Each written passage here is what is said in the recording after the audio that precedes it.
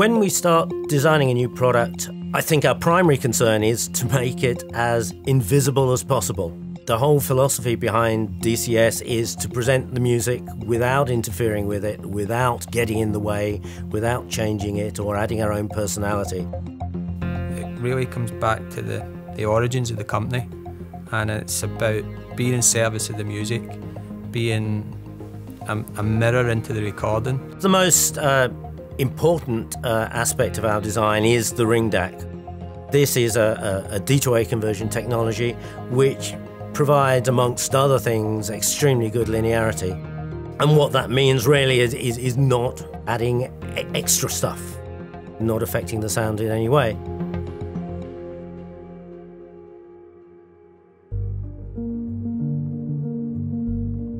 Lina was really an outgrowth of the Bartok headphone DAC. We were aware that we had a DAC which, in terms of sound quality, was very appealing to the head-fi market, but also its footprint, its physical attributes, the convenience factor weren't really what that market needed. The Lina Network DAC was completely focused on delivering a full dCS performance experience in a new form factor. There was an acknowledgement that the headphone community had unique needs. It was a unique listening experience. It was different than what we've been doing for the prior 30+ years of speaker-based systems. The main objective was to take a really good DAC, like the Bartok, and make it smaller. There was also a wish with Lina Network DAC to create a more approachable user interface. So time was taken to redevelop the UI, the buttons, both for function and on-off, and the menu structures throughout. We endeavoured to capture all of the sonic attributes of our current product range, but in a much more convenient, user-friendly format. That sounds like a fairly easy job, but the ring architecture is such that it's physically big, and so we've had to make really quite radical steps in terms of how do you actually get a Bartok in something half the width.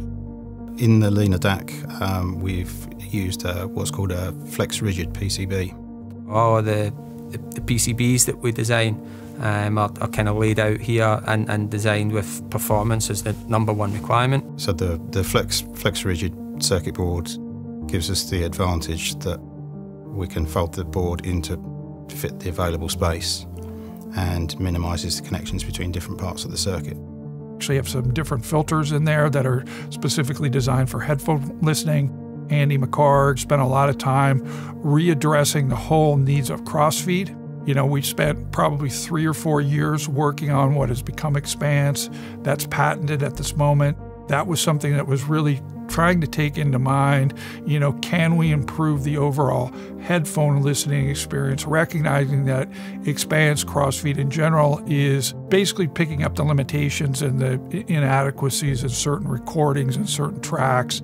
These are all really an evolution of kind of the dCS DNA is in all the Lina products. We haven't cut any corners. This is about how can we design a DAC that has this feature set in this footprint. It was really ambitious. You know, it's been a real challenge to get all of those electronics and all of that software and hardware into those boxes. But at its core, it still uses the same filtering, upsampling, streaming and DAC technology. You know, and it's still the same expertise that's been applied to it. It takes, you know, time and effort to get it right, because at the end of the day, it's a dCS product. It's got to be really good. It's got to be the best in the market. We wanted that oh wow experience. So that's the, you know, sort of qualitative assessment. The dCS house sound has not been altered at all. You have that infinite high end that no one else has ever been able to get to. There's no roll off. It just keeps going and going and going. We paid quite a lot of attention to realism in image size and realistic soundstage. You know, the tonal balance is perfection, in my opinion.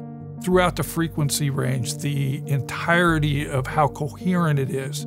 I call it the hooky system, because all you want to do when you turn on Lina is play hooky from life. You want to ignore your job.